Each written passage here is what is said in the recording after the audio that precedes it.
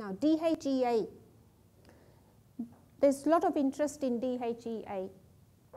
It's a precursor hormone from adrenal gland, just up on top of the kidneys.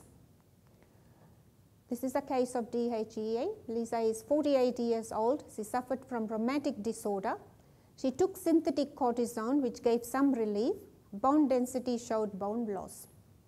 Her muscle seems to be wasting away, loss of axillary and pubic hair, low sex drive, fatigue, anxiety, and depression. So this is DHEA, and you can see how it is coming down as per age. This is your biological age, how it is, it's coming down as you age, and this is what is happening to this particular girl. She's lower than her biological age.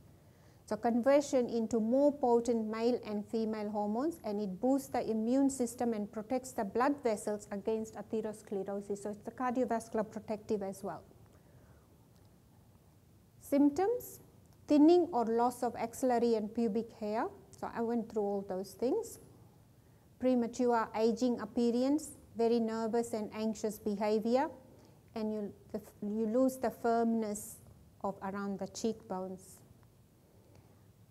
The loss of axillary hair. Look at the neck. Okay.